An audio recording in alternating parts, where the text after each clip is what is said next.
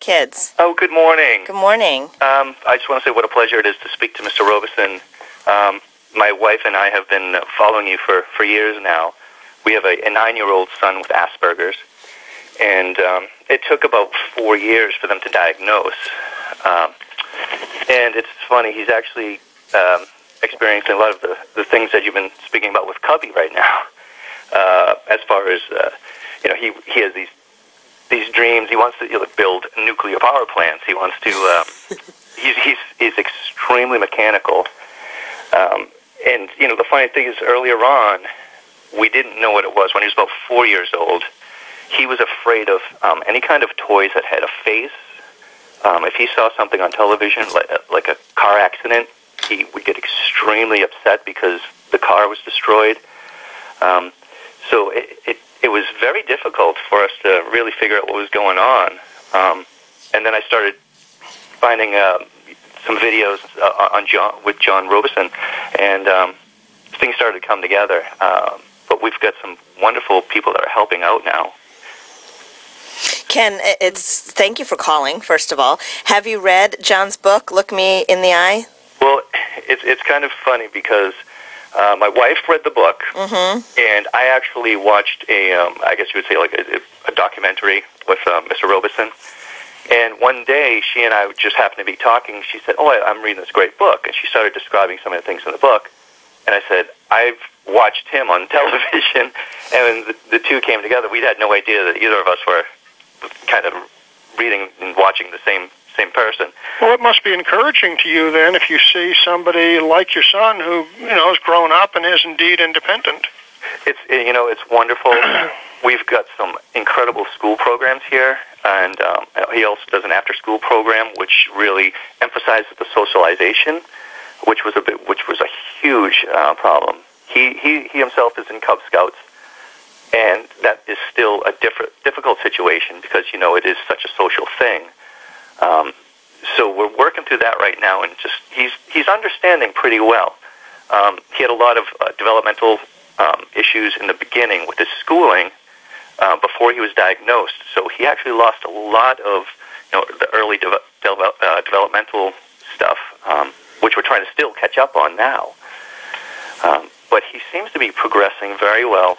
He's still very emotional, and he has his moments. He's come to realization that he does have something called Asperger's, and that really upsets him now.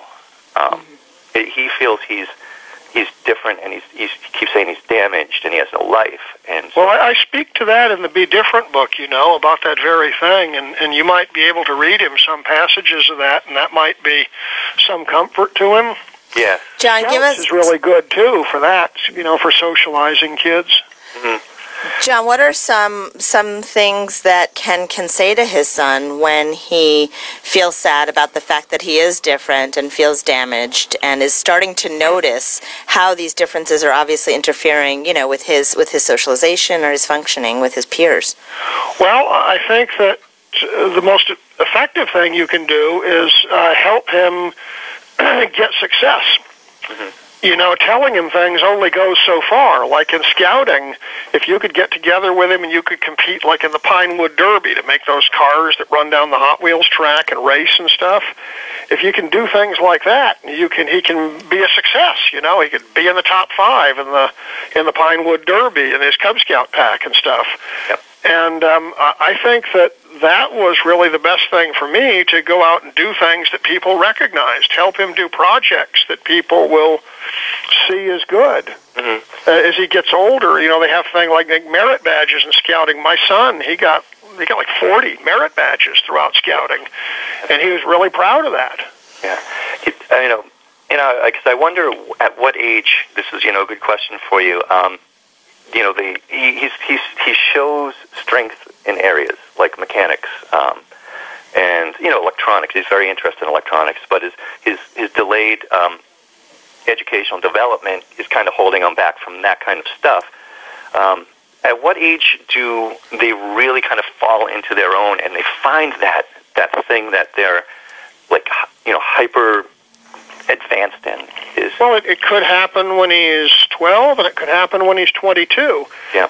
One thing to keep in mind is that The delay in the developmental delay of Asperger's might mean that he's, say, his mind, her technology, might be that of a 12-year-old at age 9, but his social skills might be that of, say, a 3-year-old. Exactly. But if he, once he gets to be 16, if his social skills then are those of a 12-year-old and his mind is, his intellectual mind is that of a 25-year-old, then he's in a much stronger position. So the older he gets, the less the developmental delay can hold him back in that regard.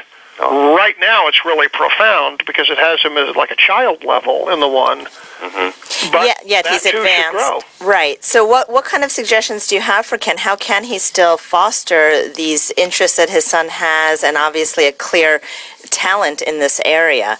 Do you just recommend that Ken explore creative ways for him to dabble in electronics? Well, like for example, if he's interested in math puzzles, you could introduce him to something like the binomial cubes, the trinomial cubes they use in Montessori school.